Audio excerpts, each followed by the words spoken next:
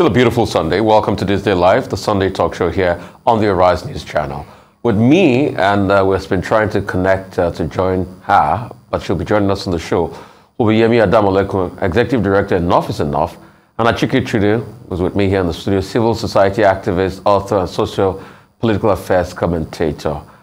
Great to have you both, but Yemi will join us much later. Achike, good to see you. Yeah. You heard the interview with Dr. Muda Yusuf, which was like a tapestry. And I deliberately use the word tapestry on our economy because as a writer, you've got sort of like your tapestry of thoughts, you know, going out there. What's your take about his robust ideas on the economy? And he posited something for the free market capitalist. He says there's a need for government to make interventions as regards price controls when prices go overboard. What's your take on that? Yeah, of course, his position was expected. He's a proponent of a free market economy, obviously, and then so he's more or less defending his constituency as giving reasons why the government had to do what the government, did.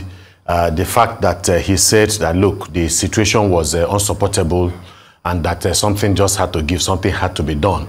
And that the country had allowed some of these things. I'm talking about essentially, and I think he was going in the direction, of course, policy. Number one being essentially the biggest of them all, the removal of fuel subsidy.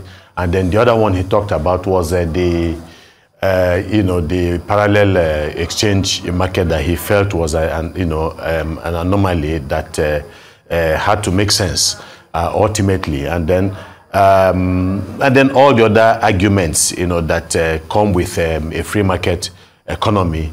But I think it was clear. I think and I agree with you too. He also talked about a government's responsibility that regardless of whatever economic direction any government will want to go, even in a free, market economy, that there are certain social responsibilities that government, has to carry out. Because while you're going out, while you are moving on with these policies, the people themselves have to live. The people themselves have to survive.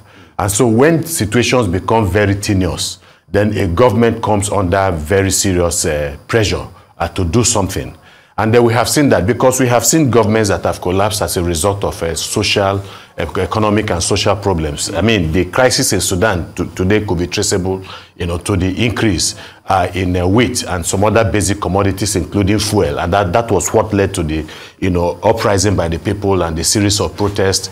Eventually, the soldiers had to take sides with the people against the government, and then of course the former strongman of Sudan, and then that situation has persisted up to today.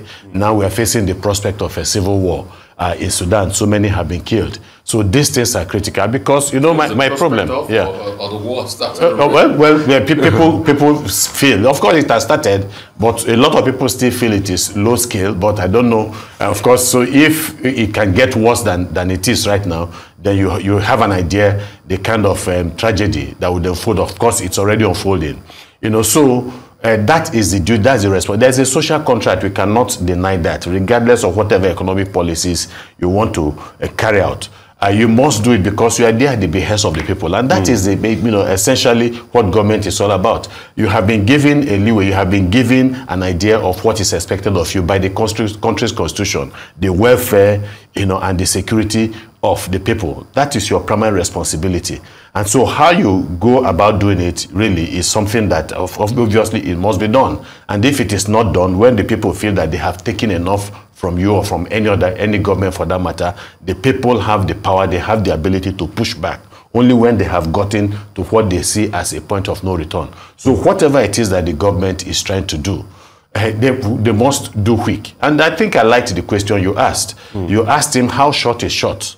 Because the argument has always been how long exactly, and it's exactly 2024, and the situation is going to persist. The government is talking today about palliatives, and then you are wondering. I mean, look, the reality is that there is no palliative, that can be given to the people that will be satisfactory to the Nigerian people if it does not address the issue of food, if it does not address the issue, of transportation, how people can move.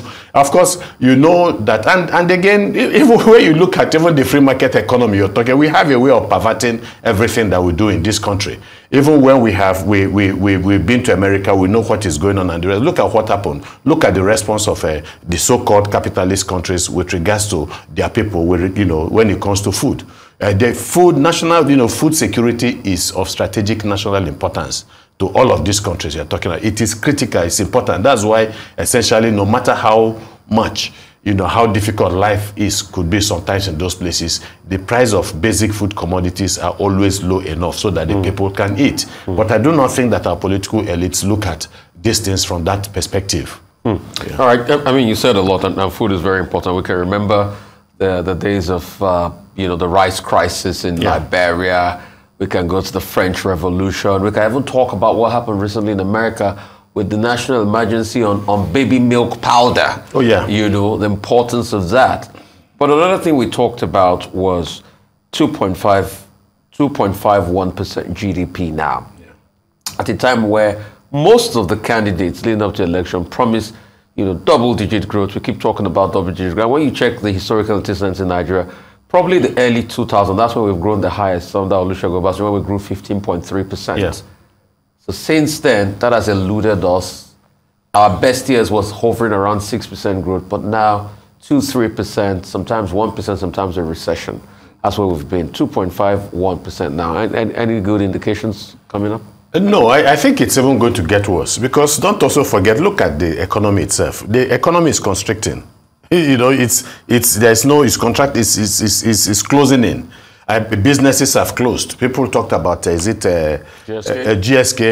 That's what, one of those that everybody talks about. But you're looking at even the small and medium term, medium scale enterprises. A lot of them have gone down. They lack the ability, to provide, for their workers, for their staff. So some of them have had to close down. Some of them have had to do, for those ones that can still work, depending on the kind of businesses they run, some of them have had to, go back to the COVID period of, working out of the physical work, out of the office, working, online and all of that for those who have the facility to be able to do that. But for a lot of people who are not able to, they have had to shut down, creating unemployment in the process. Obviously, we are suffering from the misdeeds of the past. The oil has continued to be the mainstay of our economy, the driving force of behind our economy, and regardless of even all the promises we've had from Operation Feed the Nation, and all the other, it was even from 1979 till date. And every government that has succeeded, the previous government has also talked about the need to diversify the economy. That diversification has not happened. Yes, of course, in the age of technology, you're talking about communications, you're talking about ICT and the rest. And so if you look at the 2.5 GDP growth, the positive came from, the non-manufacturing sector, the services sector. That's where it came from. Manufacturing contracted, agriculture also contracted within this period. So we are left with, the services sector. Obviously, the production, oil production has also fallen drastically.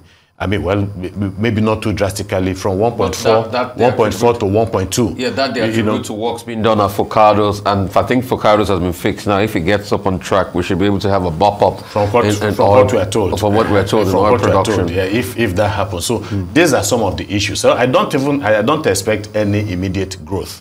Right now. And besides, there's something it's always good for an economist to talk, even though sometimes some of them are nonplussed too when it comes to what, the outcome of some of even the economic projections and all that, talk macroeconomics and the rest. But the reality is, one of the things that we also fail, that most times we fail to take into cognizance, that when you're talking about economic reform, you must be able to talk about political reform. Okay. And I will give you, okay. Okay. I understand Yemi has joined us now. Yemi Adamaleko, Executive Director in Office, joining us now, also a panelist on this day live. Great to have you here. It's a pleasure seeing you again. Let's go straight to it. I'm sure you heard Dr. Muda Yusuf's interview there, where he talked about the economy. We pretty much talked about the 2.51% economic growth. I mean, what's your take on that? I mean, I heard a bit of it for connectivity, but I mean, I think we've said what really needs to be said, and there's no point repeating. I don't know why we're surprised. We shouldn't be surprised, I guess, is the point to be made. And on the kind of general larger issues around how the economy has been run and continues to be run, we now have a substantive Minister of Finance and coordinating Minister of the Economy. For the first time, 3 other ministries have economy in their title. Marine, or is it blue economy, there's digital economy, there's creative economy.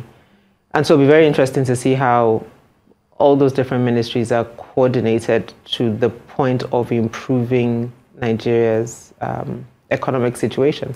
I mean, our largest forex earner is still a battlefield in a sense. I think I saw a headline on the Arise website around the government being very determined to curb that all theft and whatnot. So, I mean, there are just a lot of loose ends, to be clear, and really in my opinion, just nothing really clear that this is exactly what we're doing about the economy. This is the plan. This is what we put in the place. This is the holes we're plugging. This is how we're cutting costs to ensure that the economy works for everyone. But instead, we continue to see government spend money on frivolities while asking Nigerians to tighten their belts. Okay. You see, there's this back and forth as regards this palliative. I think we also talked about that. They need to be able to bring down the price of food and all of that.